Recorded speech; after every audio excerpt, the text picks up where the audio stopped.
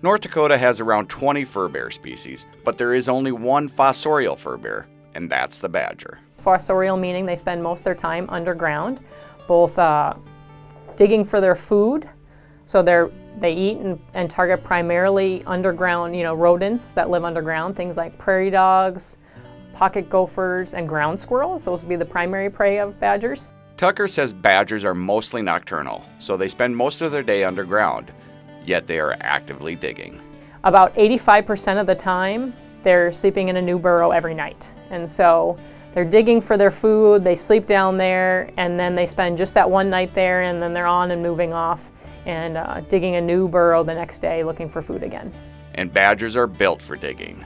They have short, very muscular front legs with very large, long claws that are adapted for digging. Their feet are also partially webbed to help push the dirt while they're digging better.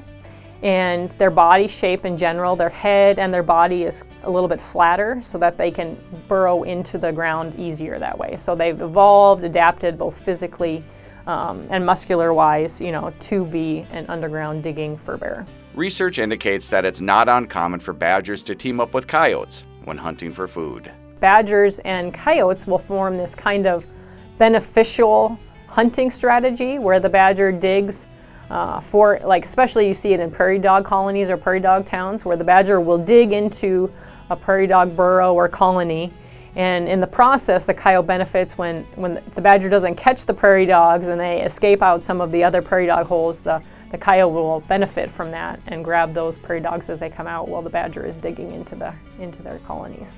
Long-term trends show badger populations in North Dakota are stable, which allows for a hunting and trapping season year-round. This is Mike Anderson in the North Dakota Outdoors.